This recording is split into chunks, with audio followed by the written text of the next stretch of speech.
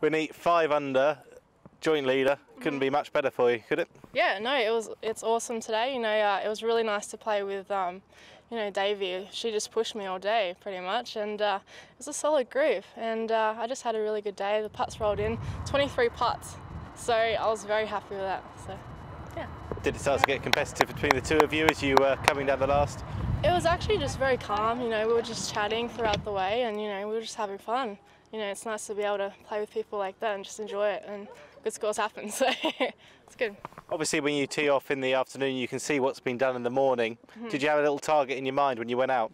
I literally just went out there and played. You know, I didn't really think about scores. I knew the scoring was obviously good. You know, the course is always playing in great condition, and it was really nice to not have too much breeze, so yeah, it was playing fine.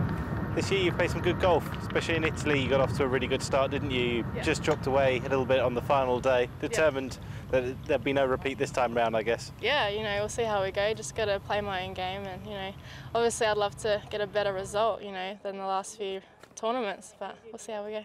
Thanks very much. Thank you so much.